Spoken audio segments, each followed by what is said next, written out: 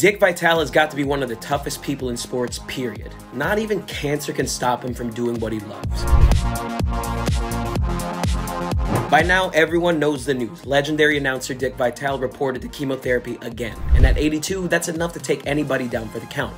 But a recent announcement by the legend nipped that in the bud real quick, saying that he's scheduling his sessions around his work and that he won't be stopped from doing what he loves, calling basketball games. As a fan, this has got to bring tears to your eyes. Vitale is synonymous with the sport and is already a Hall of Famer. Seeing him tough out through one of the hardest things anyone can go through to be with his fans, that right there is just pure inspiration. And I know we just said this, but Dick Vitale, if you're hearing this right now, thank you for all that you've done for the sport of basketball and for all of us. We're all rooting for you.